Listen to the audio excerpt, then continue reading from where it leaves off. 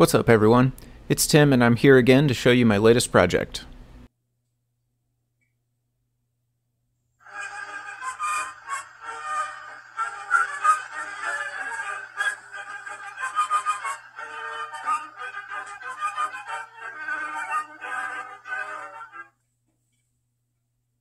The GC9A01A round displays that hit the shop recently are perfect for analog clock projects.